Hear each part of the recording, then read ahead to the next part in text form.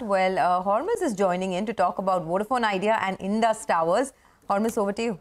Everybody's watching out for Vodafone Idea today, isn't it? The much-awaited board meeting today. They'll consider fundraising proposals, and that fundraising has been much elusive despite being talked about for a while. And it was on the 14th of August last year when the management had first reported, the company had reported that the promoter entity will infuse 2,000 crores in the company if need be. And subsequently in October, during an earnings call, they had mentioned that this transaction is likely to be completed in the December quarter. That did not transpire. And recently, during the Grasim's paint business launch, Kumar Mangalam Birla also mentioned that they are on the lookout for new investors for Vodafone Idea. What's the street watching out for today? Of course, the quantum and the mode by which the fundraising will happen, whether the promoter entity would be participating in the fundraise, and any management commentary that comes around on the road ahead. Now, why is Indus Towers also in focus? Because it owns Vodafone Idea owns a substantial amount of money to Indus Towers, and Citi in a note today has raised its price target to 320 rupees from 265 earlier. They are saying they have raised their target EV to EBITDA multiple to 7 times from 6 times earlier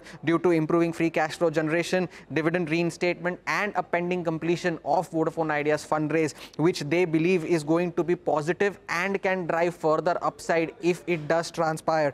And they are also saying that they are assuming that Indus Towers will be able to recover half of its outstanding dues from Vodafone Idea over the next 2 years. And because of these reasons, it deserves to trade at a premium due to its better tenancy ratio and a lower exposure to Vodafone Idea compared to ATC. Back to you. Okay, all right. Hormaz, thanks a lot for that. Well, on the time.